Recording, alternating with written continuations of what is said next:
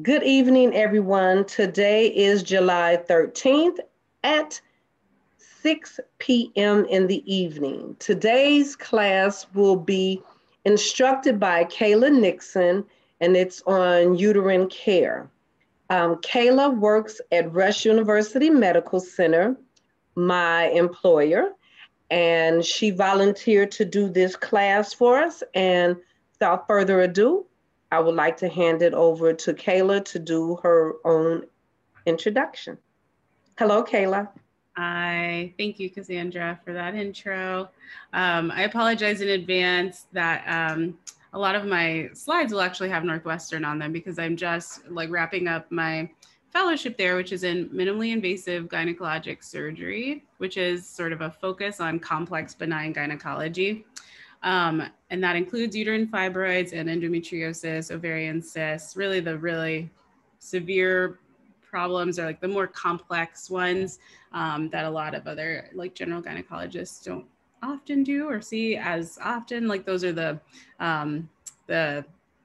it's really what my fellowship was created for. And so I'll be starting at Rush technically in September, but given that, you know, I have a specific interest in uterine fibroids and it's Fibroid Awareness Month, the month of July, that's predominantly what I'll be talking about tonight. So forgive that. And I just wanted to also say, feel free to interrupt me with questions as we go along. I'm like never averse to being interrupted. So if you want to raise your hand or just unmute yourself and ask a question, if something is particularly of interest and you want me to go in more detail, just let me know. I'm very happy to just keep it flexible. Okay, so again, the objectives are predominantly focused on fibroids because that's really the most common pathology of the uterus. One of the most common, the most common indication for hysterectomy has historically been because of uterine fibroids. I wanted to go over that mostly since that's sort of the month that we're commemorating right now. We'll start by talking about the prevalence of fibroids and some population health statistics around them, talk about the symptoms and the findings that are often seen with fibroids, describe some of the diagnostic methods to confirm that they're there and the severity of them, and then to describe the management options and the treatments for fibroids. So as I mentioned, uterine fibroids are the most common pelvic tumor in women. They are benign. So when we're talking about fibroids specifically, we're talking about the benign tumors of the uterus, smooth muscle tumors of the muscle layer of the uterus. There are cancers of the uterus of those same muscle tissues, but in general, you know, they look a lot like fibroids, but they wouldn't be called fibroids. Like after surgery, if we found out that that was a cancer, it's no longer a fibroid. Fibroids are benign.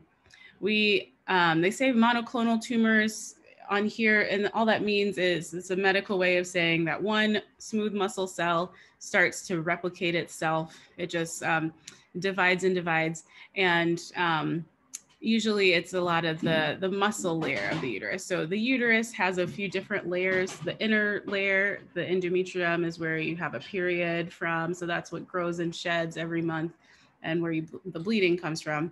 The muscle layer is what contracts whenever you are having cramps along with your period, but also whenever you're pregnant and needing to contract to deliver a baby. That's from the muscle layer. And then there's an outer layer that's sort of like a skin layer over the outside. So uterine fibroids are a tumor of that muscle layer. They're predominantly, we see them in reproductive age women, and that is because they are hormonally stimulated. So they grow under the influence of hormones, which are usually estrogen and progesterone. Those are the most common hormones that are in female, biologically female people. And fibroids often grow, particularly when you're nearing the menopausal age, the average age of menopause being 51. A lot of those hormone levels are changing a lot. So because of those changes, sometimes the fibroids grow and start to cause more problems, particularly around that age group, but they are often seen in anyone who's of reproductive age. And then the predominant symptoms, which we'll talk a little bit more about as we go along, are abnormal uterine bleeding, which is also abbreviated AUB, or AUBL means abnormal uterine bleeding associated with leiomyomas, that's the medical term for fibroids, bulk or pressure symptoms, and then some reproductive implications. So fibroids are very common tumors. They're at least 9.2 per 1,000 women. So of all the women that exist, that many per year will be diagnosed with fibroids per 1,000. For Black women, it's higher, like 3 times that much. And then, as I sort of mentioned, they increase with age. So you'll see them more frequently in women ages like 40 to 44 than you will in someone 25 to 29 or something sometime earlier. For women in their late 40s, again, by that point, a lot of women, up to even over 80% of Black women, but up to about 70% of white women, are suspected to have fibroids. That doesn't necessarily mean that they are causing problems or require surgery or any medication or anything, but just their presence is usually that, at least that much. This little note just says, like, studies of hysterectomies that were done, if they took a uterus out for any reason at all, so it could be for pain, for endometriosis, for any reason, at least 80% of them, 70 to 80%, are reported to have fibroids found on the pathology. So they're very common. Some of the risk factors associated with fibroids include race. So we've already kind of touched on that, how essentially it is very common, particularly among Black women, where we often have earlier onset of symptoms, sometimes 4 to 6 years sooner than white women of the same age, and a higher rate of hysterectomy. So needing some sort of like definitive surgery because of the symptoms and the burden of fibroids is more common. There's maybe an increased risk of them in like Latinx individuals, and with Asians, it's really comparable to white women, which is still, common, but not necessarily more. There was this medication, DES. It was a medication that some women in the 50s mostly were given to treat like prenatal nausea and vomiting, or nausea and vomiting of pregnancy. And so women who were, their moms were taking that medication. So if you were a female and you were in utero and your mom took that medication called DES, there's a higher risk of a lot of different things. Usually there's the risk of uterine abnormalities. So the shape of the uterus can be off, but there's also a higher risk of fibroids when that's the case. Obesity, hypertension, those are associated with fibroids. And then things like your diet, particularly red meat and alcohol, have been associated with fibroids. Some of it is maybe because of hormones, obesity. When we are overweight, all of our fat cells actually make estrogen. And so that can cause problems with bleeding, that can cause growth of fibroids and things like that. And when you think about your diet, like a lot of the processed, maybe like more animal-based foods will also have some of the hormones in them. And so maybe that's part of why, but it's really unclear as to why that is. The things that decrease your risk, however, are having babies. So parity basically just means if you've gotten pregnant and carried a pregnancy to term, then there's a lower risk of having fibroids. If you use progestin-only birth control pills and or birth control types, and it's a little unclear as to why that is. The thought is that maybe what happens is your fibroids are predominantly, the progestin is the most common reason why they're stimulated to grow. But the birth control actually quiets down your body's making of progesterone. So it's thought that like maybe that could reduce the risk a little bit. And then other diet types, so like vegetables, vitamin D. It's unclear why smoking actually leads to a decreased risk, but it does. So that's just a little fun fact there. I wouldn't ever encourage anyone to smoke to prevent fibroids, but one way to potentially just one protective effect of it. So it's not exactly understood why fibroids grow, and here's some pictures of them. This is a large one fibroid, and then this is a bunch of smaller fibroids attached to the uterus. But it's thought that there are two common processes as to why that happens. So the first thought is that like a muscle cell in the uterus gets some kind of mutation that leads to the growth of fibroids. So that's sort of the first thing, or it basically makes the fibroid grow abnormally in response to hormones, but how big it gets and how that happens is really unclear. So that's sort of the first part, is that something causes the muscle cell to change where it grows in response to hormones. And then the second part of that process is for it to grow so much like that it becomes a tumor, essentially. So there are some muscle cells that might grow into tiny little fibroids that never become problems. So maybe they're just going through the first part of that process, but then something else happens where they grow really, really large, up to, as big as what we see in these pictures here. And that's thought to be a separate process. I already mentioned that they're hormonally mediated. So oftentimes progesterone, which is the predominant hormone that's thought to be related to fibroid growth, it's a little bit more than estrogen, but both have receptors, and they can be under the influence. They can grow under the influence of both. And it's commonly known that the fibroids will shrink after menopause. So again, what menopause is basically where your ovaries stop making the same level of hormones enough to give you a period every month. It's not like an on-off switch. So whenever you go into menopause, it doesn't mean that suddenly your ovaries are not making any hormones. It's much more of a slow decline in the hormone production. But menopause, we actually diagnose it 1 year after you've stopped having periods. And it just means that your ovarian function has declined to the point where you're not having regular monthly cycles. Another thing that we see with fibroids are they have a lot of increased blood flow to them. So this just angiogenesis is a medical word for growth of blood vessels. So they encourage new blood vessels to form into the tumors. So the surgeries to take them out, blood loss and bleeding is one of the risks of them, but also some of the things that women might experience is heavy period bleeding because of fibroids. So we, as gynecologists and gynecologic surgeons, we classify the fibroid. Kayla? Yeah. Hey, someone asked a question, Latrice. Did you answer her question? She said, Is it connected to endometriosis? That is a great question. And thank you for pointing that out to me. I wasn't I didn't have the chat pulled up. So if you could stop me at any time that there are questions, thank you. Okay. But it's not connected to endometriosis. They are different diseases.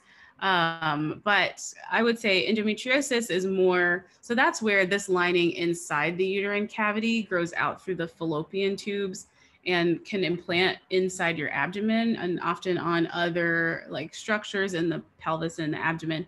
But the tissue still grows and causes bleeding internally, and that leads to scarring and pain. So endometriosis is a different disease. It usually causes more pain.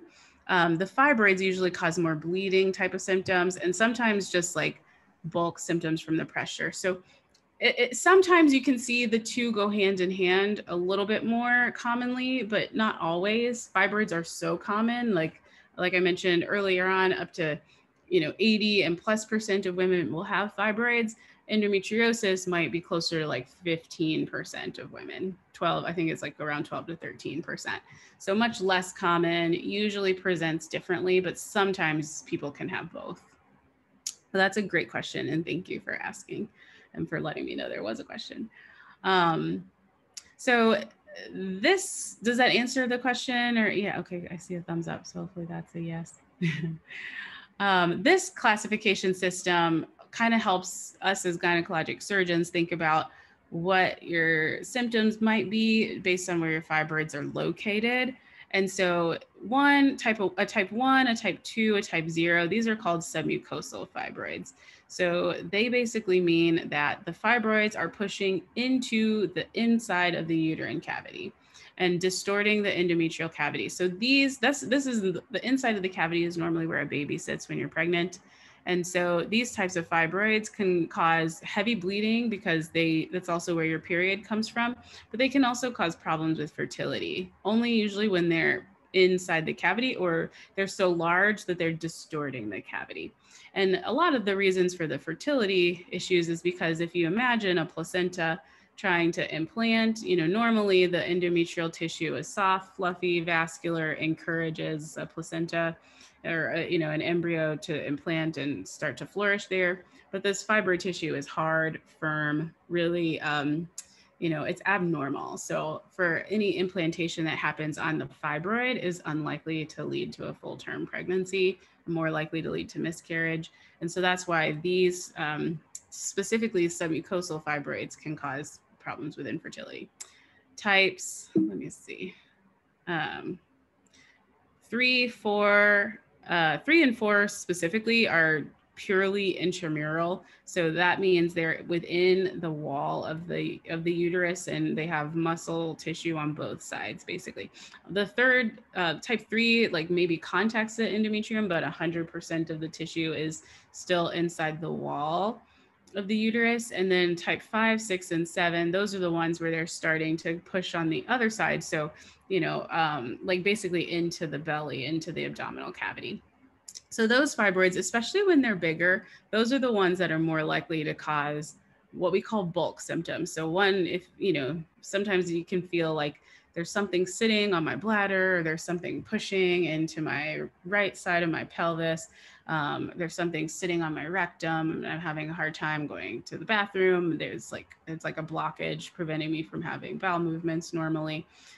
Those are more often seen, typically with very large, but also with subserosal fibroids. So these are the ones that are sitting on the outside of the uterus. And then you can have some, we say like hybrid fibroids that are just so large that maybe they're impacting both, causing pain, causing bleeding, distorting the endometrium, maybe causing fertility. Those are rarer and usually they're typically like very large. And when I say large, sometimes that might be like, 5 to 10 centimeters or higher, something like that. So when we talk about the symptoms, I was kind of already alluding to that, but the 3 types that we typically see associated with fibroids are abnormal uterine bleeding or heavy or prolonged menstrual bleeding. Bulk symptoms, so that's the symptoms associated with pelvic pressure or pain, sort of a heaviness, a fullness. Some people will describe it like bloating or like they feel like they're pregnant. And then reproductive symptoms, so infertility, pregnancy loss, miscarriage. There can be some problems associated with pregnancy when fibroids are there, which I'll touch on at the end. But those are the predominant symptoms that we see. Submucosal fibroids, they are the ones most often to cause heavy bleeding, sometimes anemia from, so like any bleeding that's more than like soaking a pad every hour or a tampon every hour, that is to the point where we say like that's very abnormal. Something should be done about that. If you're getting anemic because your period is so heavy from all the blood loss, that's abnormal. Those are things that should always be evaluated. The pressure symptoms sometimes can be, like I mentioned, urinary, it's sitting on my bladder. I feel like I have to pee a lot, or I can't quite get my bladder to empty. Maybe the fibroid's blocking part of the urine from coming out. Same with constipation, change in the shape or the caliber of your stool. Very rarely they can like sit on the blood vessels and cause some compression of the veins that normally would go back to your heart. And that sometimes can cause like blood clots and things in the legs or pain essentially there. And then I sort of touched on the reproductive symptoms as well.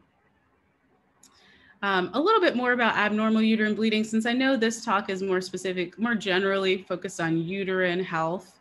I did want to touch on other things that are other pathologies that we see in the uterus. And as gynecologists, we always teach our medical students and things this little acronym that we call PALM COIN. So PALM, this is the part pathologies that we see in the uterus that are associated with something structural. So if we do like an ultrasound or an MRI or something, we can see these things that are present. So that is an endometrial polyp, which is basically like a little skin tag inside the uterus. It is coming from the uterine, the endometrial layer. So again, that's the soft, fluffy layer where your period comes from, inside the part where the baby usually sits. And polyps are very common. They're also benign. They're usually removed in with a procedure called a hysteroscopy, which I'll talk about later as well. Adenomyosis is actually kind of similar to endometriosis. It's another pathology that we can see inside the uterus that can cause heavy bleeding, so abnormal bleeding, and also pain. And that is where this endometrial lining grows deep into the muscle layer of the uterus. And so it grows deep into the muscle layer, but it still responds like it would to your hormones. So like when you should have a period, that tissue bleeds and that blood is basically trapped inside the uterus. So that can cause pain, that can cause problems with fertility, just inflammation, things like that. Fibroids is leiomyoma, as I mentioned, is just another, the medical word for fibroids. And of course the M for malignancy, which, is something that that's always the first goal in any workup for abnormal bleeding. So any heavy menstrual bleeding, heavy or bleeding in between your periods, anything like that, we always want to make sure that we're not talking about a cancer. A lot of times a cancer of the uterus, that's the first way that it'll present, is some abnormal bleeding. So again, I mentioned, especially like after menopause, any bleeding from the vagina, from the uterus should always be evaluated. So then on this side, the coin with an extra E in there is basically describing the things that cause abnormal bleeding that are not related to a structural cause of the uterus, but some other phenomenon in the body.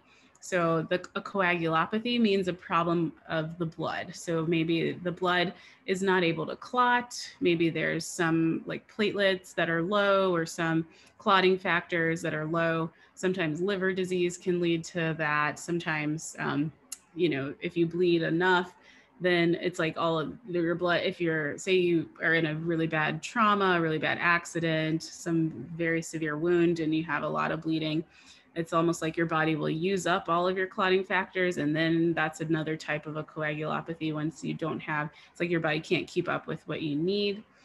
So that is something that we sometimes see as presented as heavy or abnormal uterine bleeding.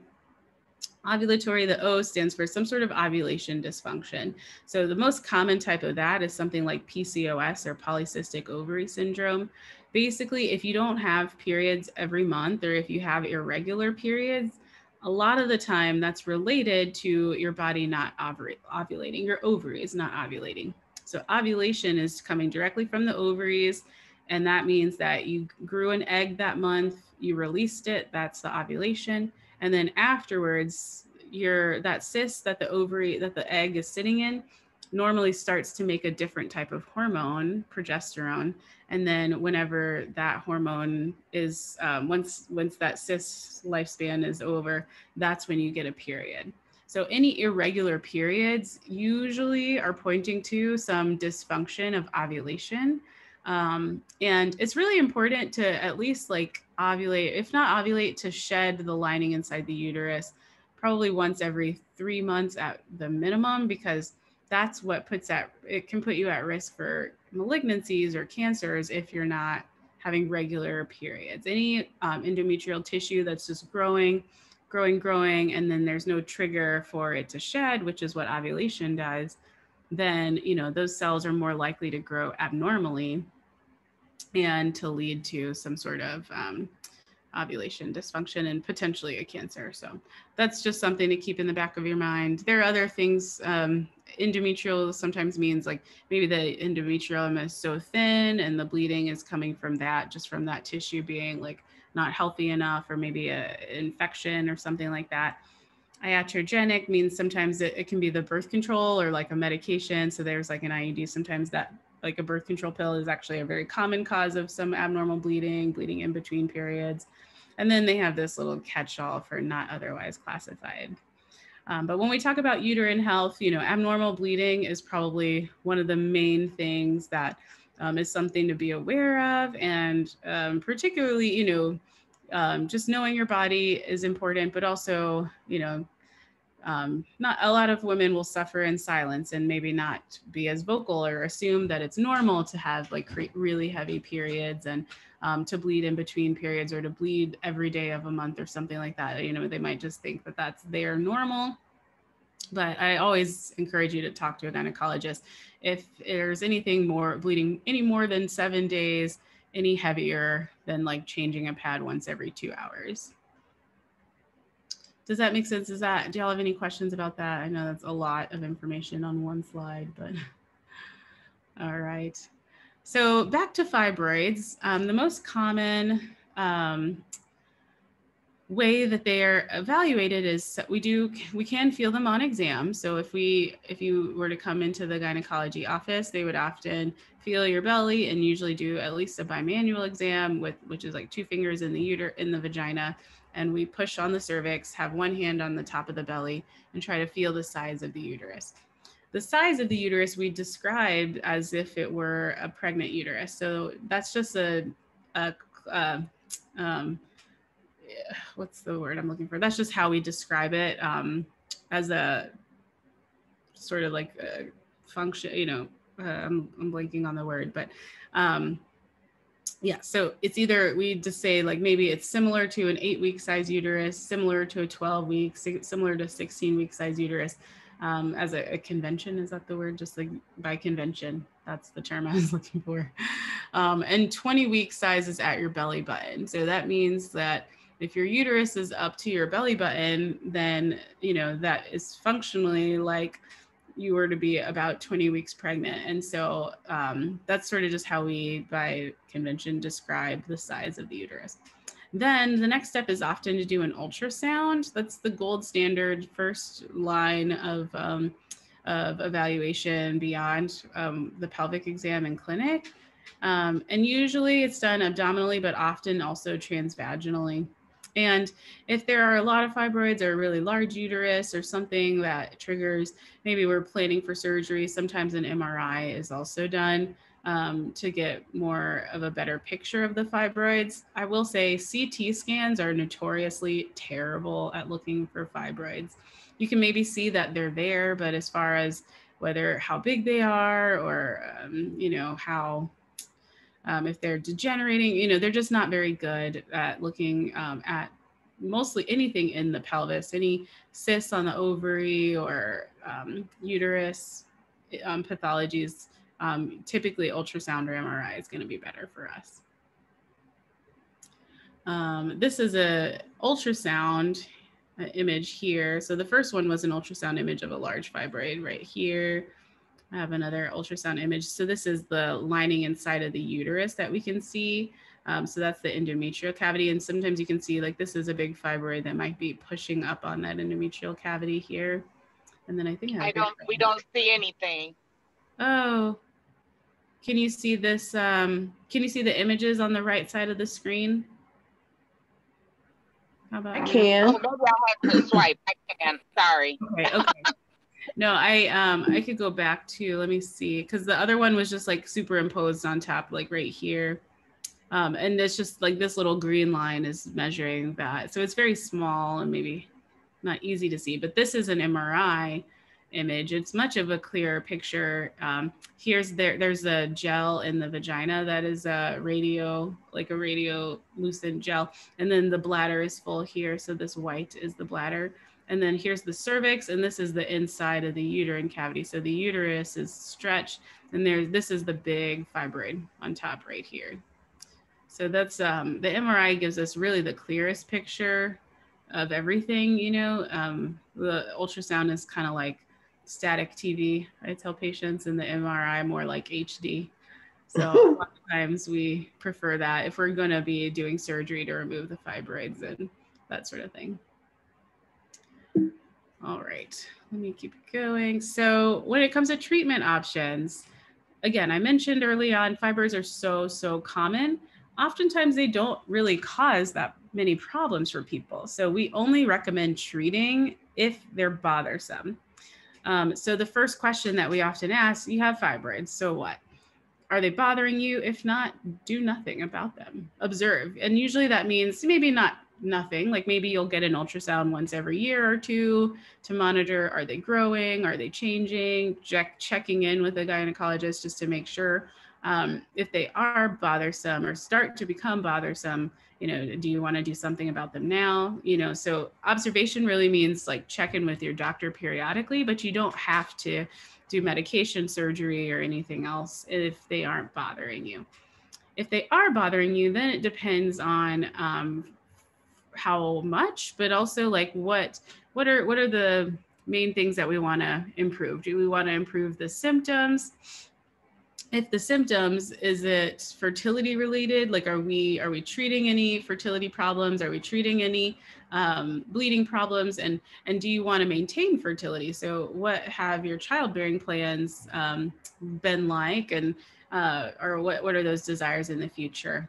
A lot of times, if you want to potentially keep the idea of fertility on the table, certain procedures, we don't have good evidence to say that they are that they don't have an impact on fertility. So usually we try medications. Medications is the first line treatment for anyone with fibroids that are bothersome.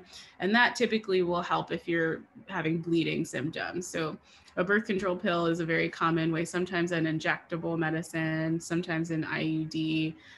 Those will predominantly help bleeding symptoms. If you have the pressure or the pain or bulk type symptoms, oftentimes like removing the fibroid or doing some sort of radiology therapy is desired. And then, if you want to keep the uterus, a lot of times there's surgical options and there is like a radiology procedure, even if you're not certain or not interested in pregnancy. Some women are like, I don't want to have my uterus out. Like I would rather have surgery just to remove the fibroids.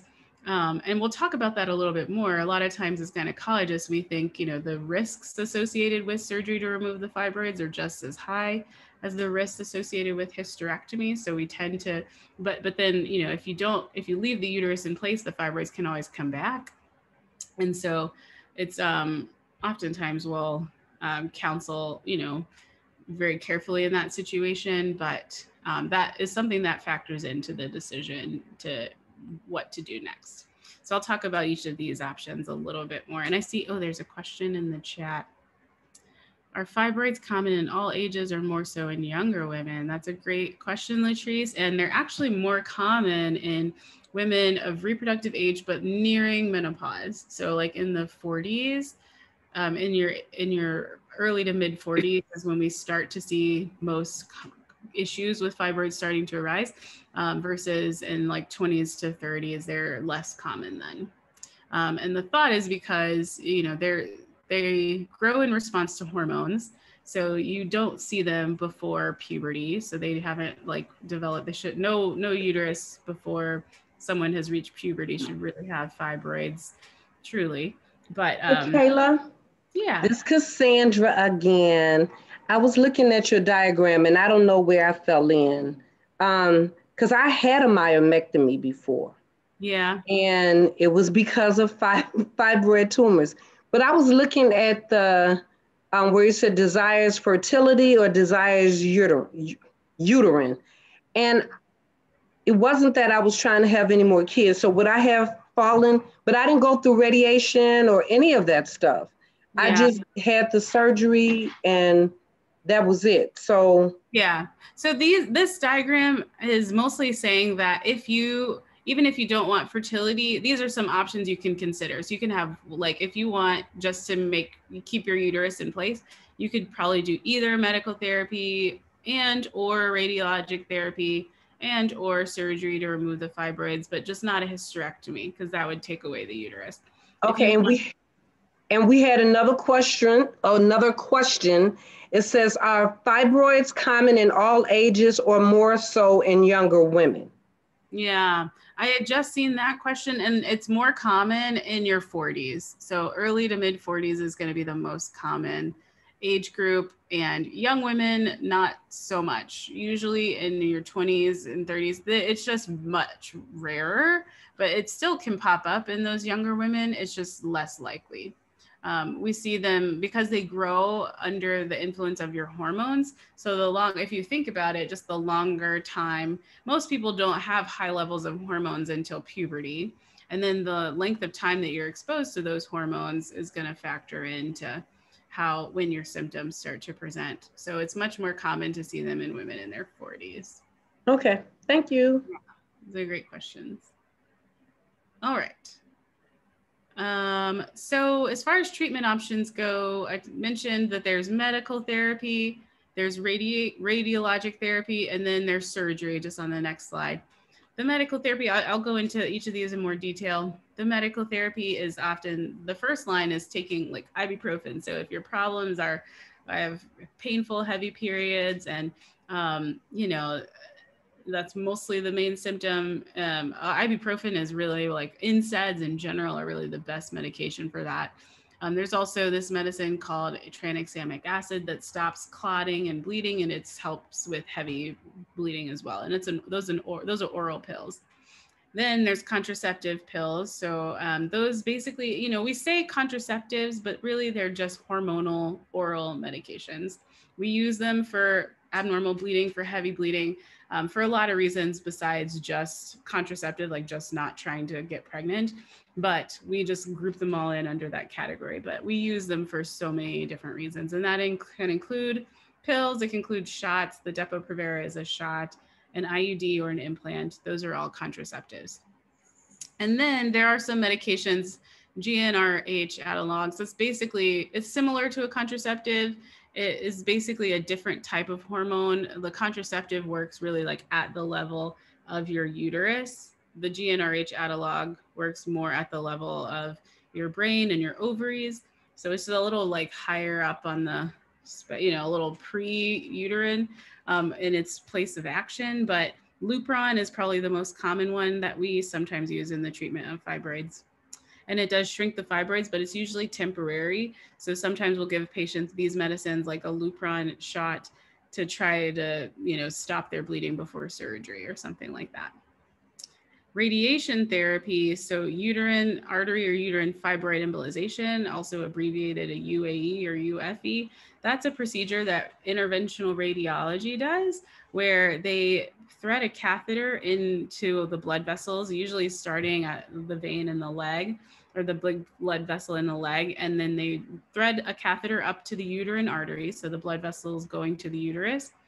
They release some beads that basically stop that blood flow, and then that is thought to help both like decrease the blood flow to the uterus and also shrink the fibroids. So the fibroids can shrink as a result of that procedure without having to go through surgery and the recovery associated with it. It's not without risks, and we'll talk about that a little bit more ahead, but that is another treatment option. They also have basically an MRI ultrasound that kind of tries to do the same thing. It's an ablation procedure of a fibroid. There's an MRI machine that focuses a really hot beam to the center of a fibroid, causes it to start dying from the inside out. Similar to the uterine artery embolization, it basically, the lack of blood flow causes it to start dying from the inside out, and that's how it ends up shrinking. But these are some other procedures that are common treatment options for fibroids done by interventional radiology. And then their surgery options are myomectomy. So that's usually removing the fibroid itself, hysterectomy, removing the entire uterus. And they do have some new procedures that are also ablations. So similar to the MRI focused ultrasound, where basically you still go into the operating room, you go under anesthesia, and they place a device directly into the fibroid that causes it to heat up and start dying within. So it's like a more direct ablation than using an external MRI beam. Some places people might prefer that just because the recovery is going to be quicker. But in my practice, generally, I'm thinking if you have to go to the operating room and go under anesthesia anyway, I might as well just take your fibroid out, as opposed to do this procedure to hope that it shrinks and you could be back in the OR again in not that much time. But but those are out there. You'll hear about those as well. Some people prefer and counsel towards those too. This we already kind of talked about in a little bit more depth, but these are again are just the medical treatment options that I mentioned. NSAIDs you could actually take for around 5 days before your period, and it does reduce the amount of blood loss as well as the amount of inflammation and the pain. And then I already kind of talked about these other things. So if there are any questions about medical treatment options for fibroids, like medicine, medications, if not. So this is I have a picture here of the uterine artery embolization, or the UAE or UFE. And as I mentioned before, performed by radiology, a catheter is advanced to the uterine artery, and then some embolic agent is released that blocks the blood flow. And what that does is it causes the uterus, the fibroid, to die off, the tissue that is beyond that vessel being fed by that blood vessel. It kind of dies off in the middle, because it's sort of like the blood supply it's not enough blood to allow it to continue to grow and survive. So it starts to die off. That process can cause a lot of pain and inflammation as well, but it tends to be short-lived, maybe for about a week or two. And then over time, you'll see the fibroids, and sometimes they'll start to shrink. Oh, I'm not sure who Lorfield says mind blowing. Yeah, the picture is pretty interesting, I think. But basically, this is like the normal blood flow to the fibroid right here. And then once they put the beads in to block that blood flow, you can see none of this tissue is getting perfused anymore. So all of this tissue, in theory, now doesn't have the oxygen it needs. It starts to die off, but that process leads to shrinkage. And shrinkage can also, it's really a shrinkage of volume, so not specifically size. So fibroids don't always go from like 10 centimeters to 4 centimeters. Sometimes they shrink in volume, and it might go from feeling really solid and hard like a baseball to being softer like a marshmallow.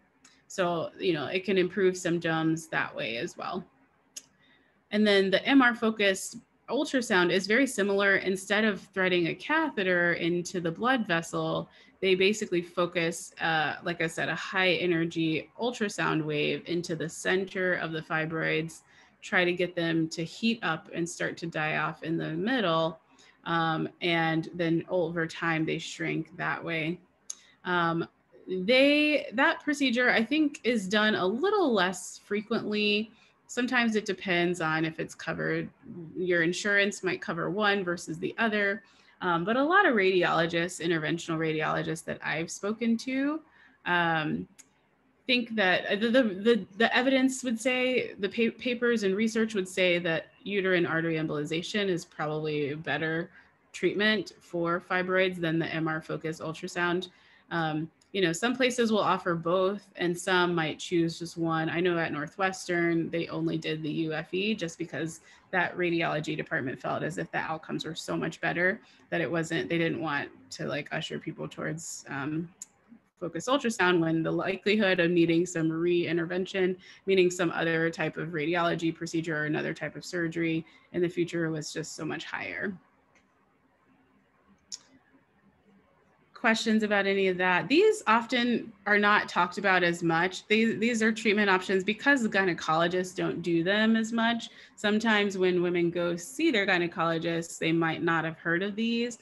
But in my specialty, minimally invasive gynecologic surgery, we want to make sure we counsel them on everybody on every option that's out there. So I do think it's important to know, sometimes people might try to adversely usher people towards surgery just because that's something that they can do themselves and get the reimbursement for. But at the end of the day, these procedures are really good for certain patients, especially if you are not wanting to do surgery, but are also maybe not interested in fertility. These are the ones where the effects on fertility afterwards, we just don't have good evidence that tells us, like, is this not causing any harm or any risks?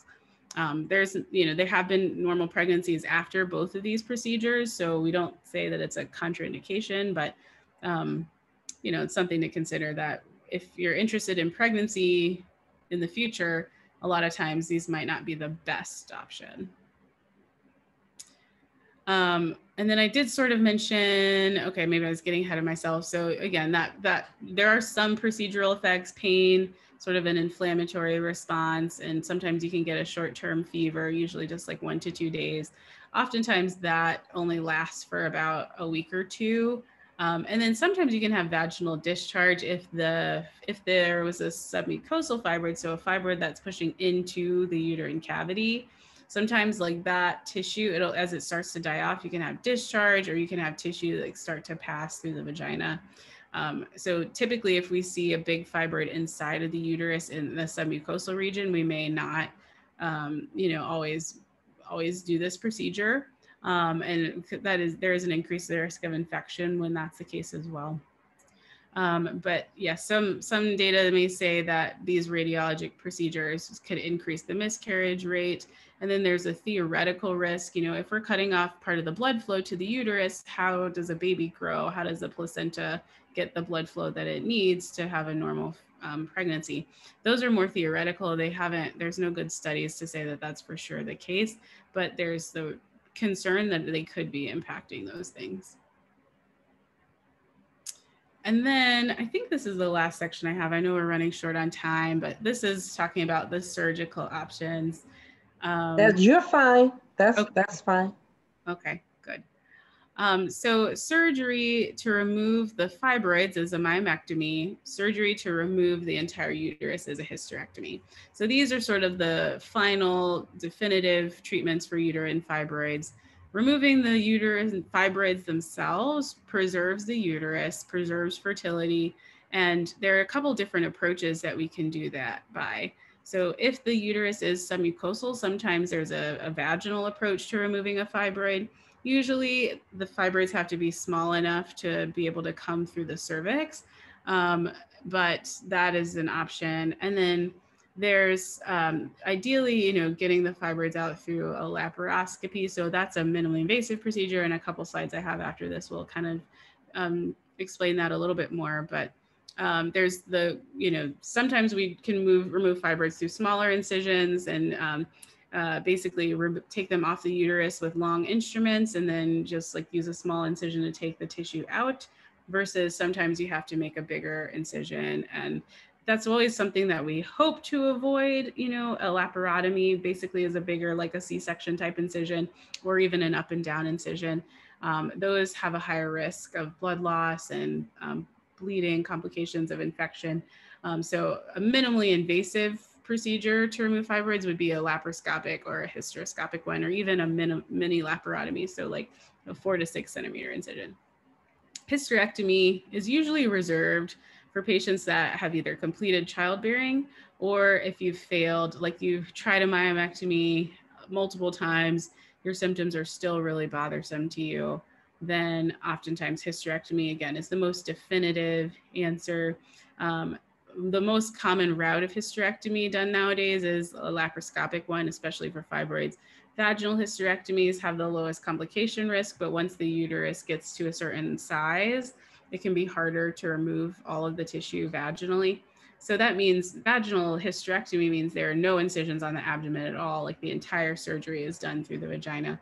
Laparoscopic hysterectomy, you'd have like a couple small, usually 3 or 4 small incisions on your abdomen, and the uterus is still removed through the vagina, but you have the instruments going through your abdominal, through up top as well.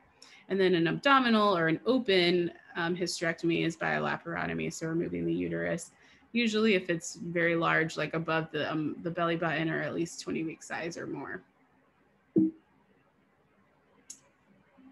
So this is just a picture of what a hysteroscopy is. Again, this is a patient lying flat, like on a bed, and there's a speculum in place. This hysteroscope is a camera that you can place an instrument in and out of that is inserted into the uterine cavity, so into the endometrial cavity. So fibroids that are submucosal pushing into this space, only those are able sometimes to be removed by a hysteroscopic or a vaginal approach. Fibroids that are in the muscle layer of the uterus, or that are on the outside, like the subserosal side, so like pushing onto the abdominal, into the abdominal cavity, are not able to be removed this way. But this is a low risk procedure. It's usually like a same day surgery, come in and out under mild sedation. Recovery is very mild. And so with heavy bleeding that can sometimes be caused by the smaller fibroids that are inside of the uterus, those always should be evaluated, and there may be some very straightforward treatments for removing that. A laparoscopy, on the other hand, is the minimally invasive approach where we place a camera typically in the belly button. And like I mentioned, 3 or 4 smaller incisions on the other parts of the, like on either side of your belly. Place these little trocars into the abdomen. And then we use long instruments, so like a handle that they open and close, and we can pick up tissue. We can cut off things, like cut off a fibroid or remove it from the uterus. That way we can sew laparoscopically and close all incisions. And then usually to get the tissue out, we have to extend one of those incisions to maybe like this size, 2 to 3 centimeters or so. But the recovery from a laparoscopic surgery is much lower than from a bigger incision. And that's sort of one of the big benefits of a minimally invasive gynecologic. Kayla, yes, we have another question, and I can answer the question, but I'm gonna give it to you. Someone wants to know: does fibroids affect your sex life? That is a great question, and the answer is they can. So it depends on the person. They're painful. Yeah, it's definitely, yeah. And it depends, like maybe if they're very small fibroids just within the muscle, maybe not. But if you have large fibroids, it is, and sometimes it just makes sex uncomfortable. Sometimes it can cause pain. It really depends on a lot of factors. The type of intercourse you have, like the type of partner you have, whether it's penetrative or not, all of those things are factors. But I will say that, some women will say, I know I have this fibroid, and then I know it's on the right side. And then every time I have sex, I feel like I have pain on the right side, so probably, but as far as there's a lot of other things that can also cause pain during sex, or cause some, discomfort or dysfunction in sex, just your relationship with the partner, lubrication, all of that can change too after menopause, like the tissue itself. So we always encourage women to like look and evaluate and make sure there aren't other reasons. Like I wouldn't just like automatically say it's the fibroids, but it definitely can be the fibroids. So if that's a symptom that you're having and bothered by, it's always a good idea to touch base with your gynecologist and maybe do an ultrasound, make sure that fibroids, if they're there, are addressed. That's a great question. So this is sort of talking about, again, the benefits of an open surgery. So historically, maybe, 20, 30 years ago, anyone that had fibroid surgery was getting an up and down incision like this. But that has really fallen out of favor. Nowadays, really the standard of care for a lot of these types of procedures, maybe less, it depends on the size of the fibroids for sure. But any cysts, taking out cysts from the ovaries, taking the uterus out, hysterectomies, they are most commonly done by laparoscopy and through small incisions. So imagine like if you have one big open incision like that, just the amount of time it takes to recover. I think that's on my next slide. They have a lot higher blood loss, those big incisions. So minimally invasive or laparoscopic procedures have a less blood loss, shorter length of stay in the hospital. A lot of times after a laparoscopic procedure, we send patients home the same day. So you don't have to stay in the hospital. But with a big open incision, there's a lot of nerves that have been cut. There's a lot more bleeding and that sort of thing. The recovery, it just takes longer for you to get back on your feet, longer for your pain to become controlled. So oftentimes that is like an inpatient admission, sometimes for days, even weeks.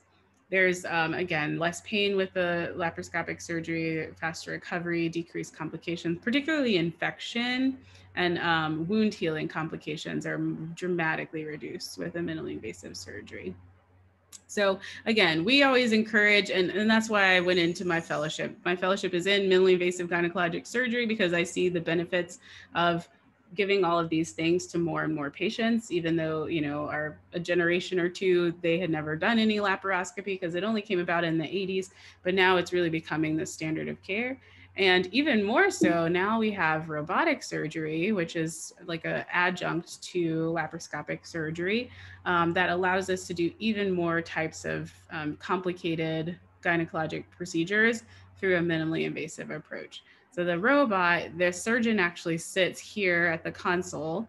This is what's attached, it's brought up to the patient table, and these arms have instruments that are inserted usually under a camera inside, like our laparoscopic instruments would be, and then the surgeon can control this machine from this console. You can see the picture. The rest of the OR team can see what's going on inside on these screens, and all the instruments are hooked up to these like energy sources and things. But this is really, really just radically changed a lot of different gynecologic surgery procedures. Endometrial cancer used to all be done by open surgeries until the robot was developed. Now, for endometrial cancer, it's usually contained within the uterus. So the standard of care is really to take it out through a minimally invasive surgery.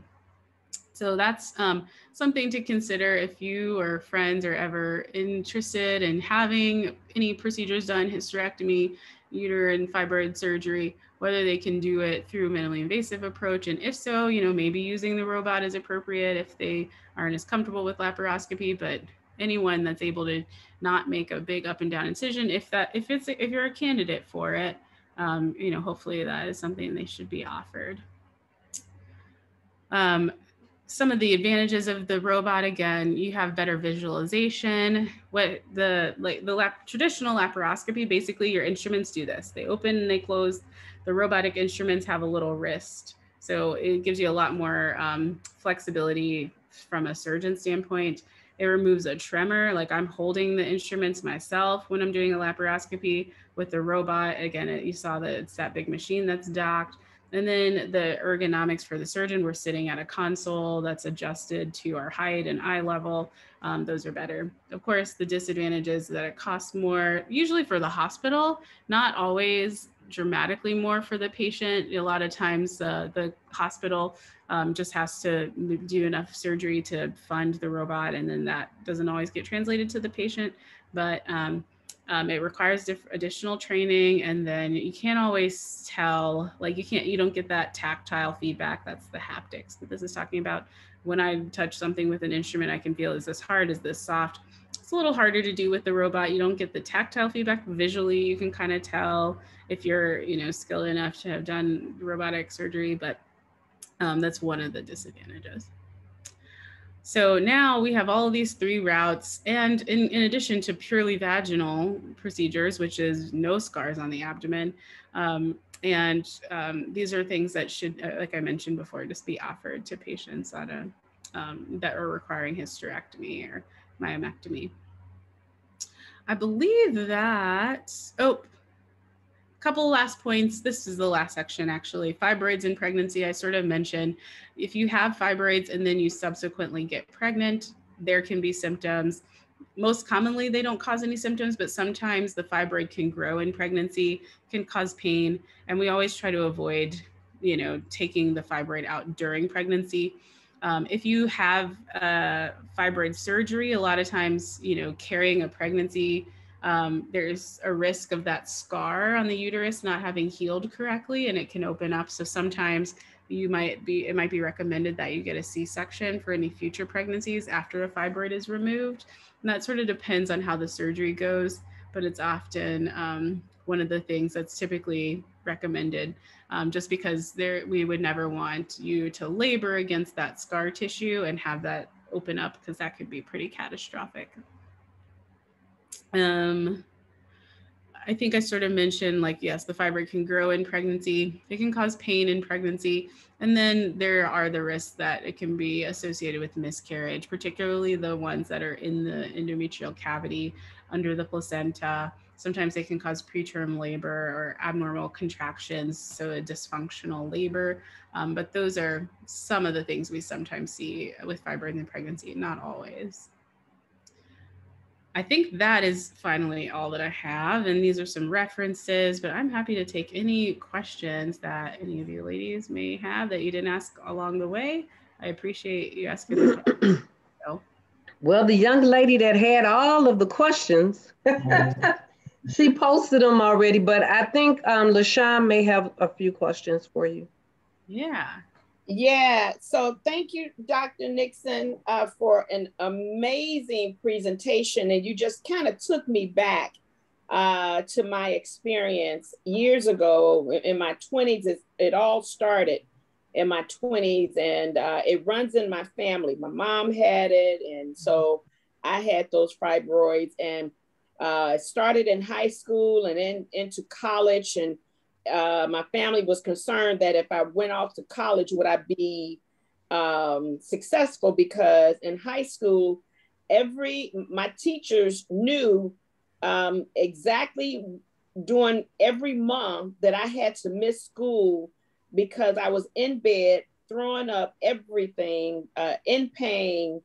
That's just how serious it was for every month. I mean, my teachers knew exactly why I was absent for 2 days every month.